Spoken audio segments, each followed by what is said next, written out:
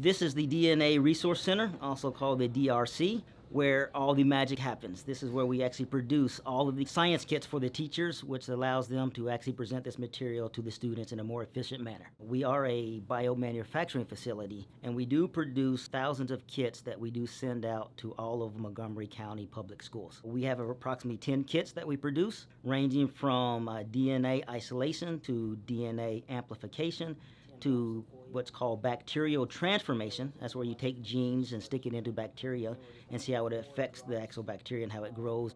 The students actually get hands-on experience that most high school students do not learn until they get to the collegiate level.